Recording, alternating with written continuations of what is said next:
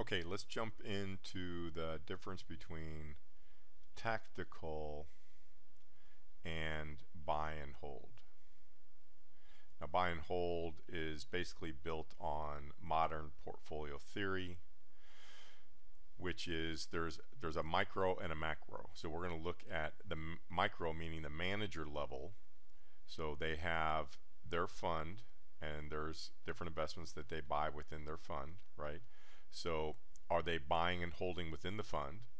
And then you have a bunch of these different funds according to modern portfolio theory. So let's say this one is large cap growth, and then this is large cap value, and this is mid cap, and you have international, and you have high yield. So anyway, so this is your overall portfolio.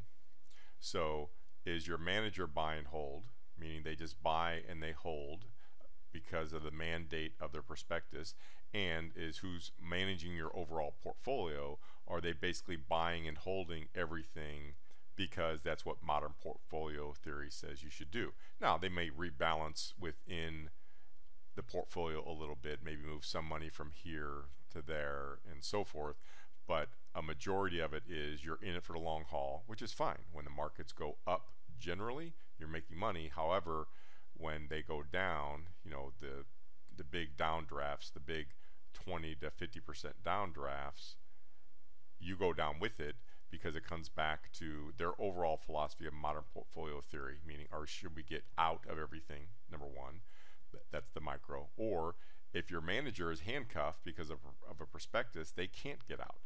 So why don't we look at that first, and I'll show you what I'm talking about.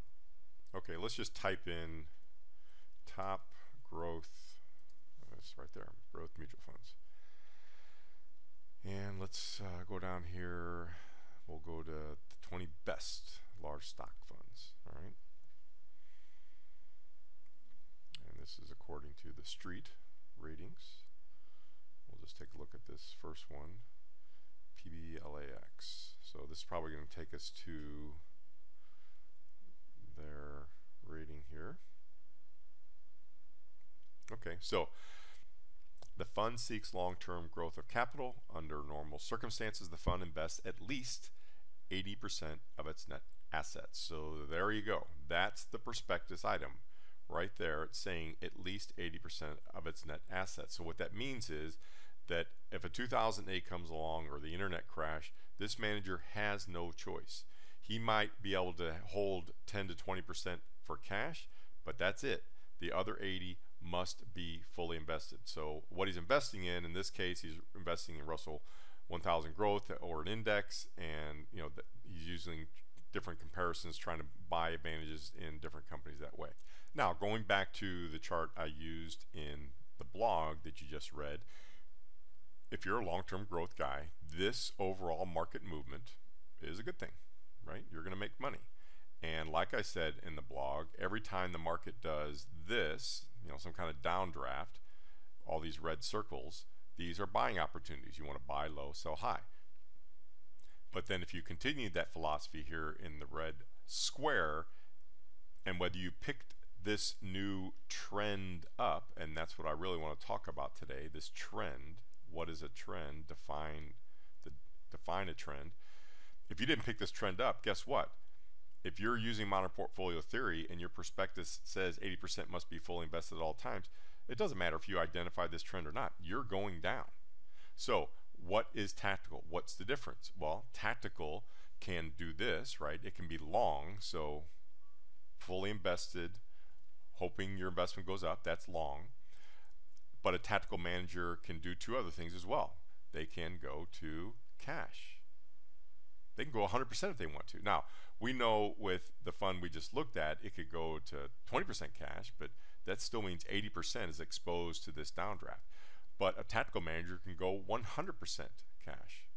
What's another thing that many of them can do? Well, many of them can go inverse or short, if you will, whether they're writing specific short positions or they're using an ETF, which we talked about many times in many blogs.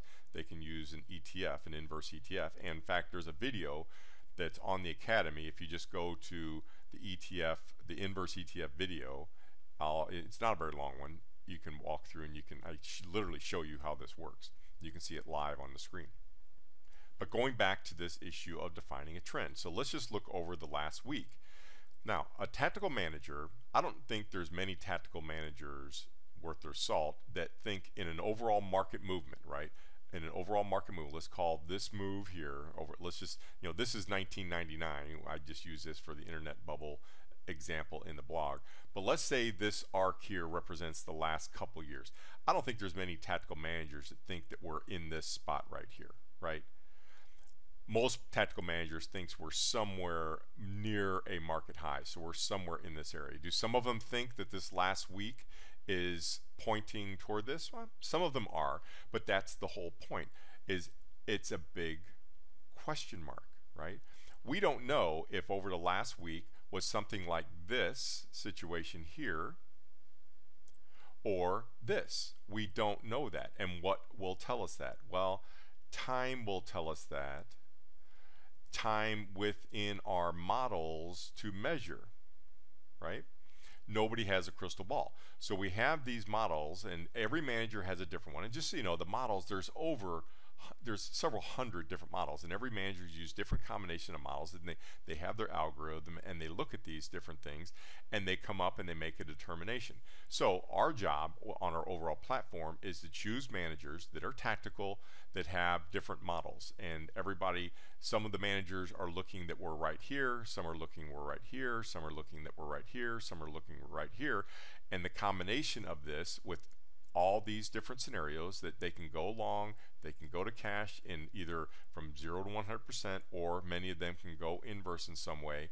You have this overall platform that allows you to minimize what's called your drawdown. So we're going to talk about that in a second. Minimize your drawdown. But let's really understand this point about defining a trend. If over the last week it ends up that it was something like this and the market rebounds, then the managers that took advantage of it by buying here, then you are going to make money over the next couple weeks and everything's going to be fine. However, if it ends up that it was here, this is where we're at. Now, some of the managers may have bought that, but over time, as the models tell you to say, no, no, no, there's more of this pain to come, then that's when they start taking more positions in cash, or eventually, if it's part of their model, they start going inverse or they go short. Okay, now this area right here, this difference, let's call it right here, this judgment of, is this a correction or is it a new trend? That's where this drawdown risk measurement comes into place. And the drawdowns that we have for most investors is somewhere between 6 and 10%. So it's okay if your portfolio goes down 2, 3, 6% in this period of time, if it ends up we're not here but we're actually here. Because if it's not a new trend, then this bounces back pretty quickly and it ends up you weren't down the 2, 3, 4, 6% very long, and you actually are back in the positive and doing well. However, if we are here, right, and the portfolio approaches this down 10%, all the models are telling us, hold on, this is now a different new direction trend, and the changes are made. And the changes in the tactical managers are, as we said, they can go cash, or they can take advantage by going inverse, or they can go short, right? But by doing this, the cash insulates you from piercing through this 10%, and the inverse and short, if it's a new trend, actually starts moving you in the positive direction and making money. This is why tactical managers, even in a crushing market like 2008, actually made money. Why? Because as the market's going down, you're making money through inverse or being short. This is the difference between tactical and buy and hold. Both of these philosophies, both of these strategies are going to have temporary 6 to 10% drawdowns because you're waiting to determine if it's a trend or not.